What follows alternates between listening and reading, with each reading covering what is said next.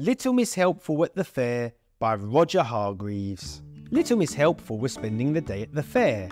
I expect you like fairs, don't you? Little Miss Helpful did. There are so many fun things to do at the fair. But what Little Miss Helpful liked to do best of all was to help other people. So she looked around the fair for someone who might need her help. She stopped by Mr. Fussy, the candy floss seller. He had a question for her. I need to ask for your help, Little Miss Helpful. Could you look after my stall for a while? I completely forgot to change my goldfish's water this morning, he said. And that will never do. Don't you worry, said Little Miss Helpful. I'm happy to help. A moment later, Little Miss Splendid arrived. She had made a special effort for the fair and was looking particularly splendid. Good morning, Little Miss Helpful, she said. I wish to buy a candy floss to match the colour of my hat. It's such a stylish hat. Don't you agree? Happy to help, said Little Miss Helpful. She pressed the button to switch the candy floss machine on. Brr.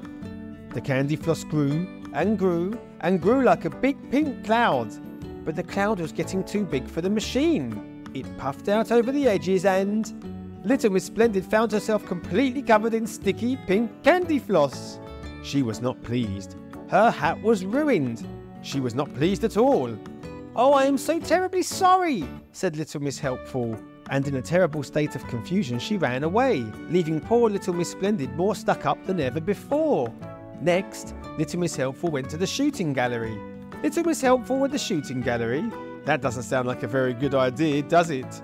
I think there might be another problem before too long. But at that moment, Little Miss Helpful noticed a very strange sight indeed. Mr. Lazy, the balloon seller, had fallen asleep. Mr. Lazy had not only fallen asleep, but he had also floated up into the sky, no doubt dreaming beautiful blue sky dreams. But his dreams would soon be over. Little Miss Helpful didn't hesitate for a second. She picked up an air rifle and pow, pow, pow! Pop, pop, pop! One by one, Mr. Lazy's colourful balloons popped. Pop, pop, pop! For once, Mr. Lazy was wide awake. There was a big crash. Mr. Lazy had fallen to the ground, thanks to the help of Little Miss Helpful. She had only wanted to help, but look what had happened. Poor Mr. Lazy went home, rubbing his poor bruised bottom. To cheer herself up, Little Miss Helpful went to the food stall. All the best cooks in town had prepared food for the fair. Go and get me some bowls and cups, Little Miss Helpful, ordered Little Miss Bossy, and I hope that for once you won't cause any trouble. But of course, Little Miss Helpful wanted to be as helpful as she possibly could, so she decided to carry as many bowls and cups as she possibly could. Well, couldn't in fact. The huge pile of cups and bowls wobbled this way and that. It was tipping dangerously. Where are those bowls? Asked Little Miss Bossy impatiently. What on earth is going on? I didn't ask you to do a dance as well. Poor Little Miss Helpful was finding it so hard to keep her balance. She was dancing this way and that, trying to keep everything from landing in a heap on the floor. But alas, 1 bowl, 2 bowls, 10 bowls, all the bowls and cups tumbled down around Little Miss Bossy and broke into 1,000 pieces. And what do you think landed in the middle of the table with all the food? Little Miss Helpful, of course.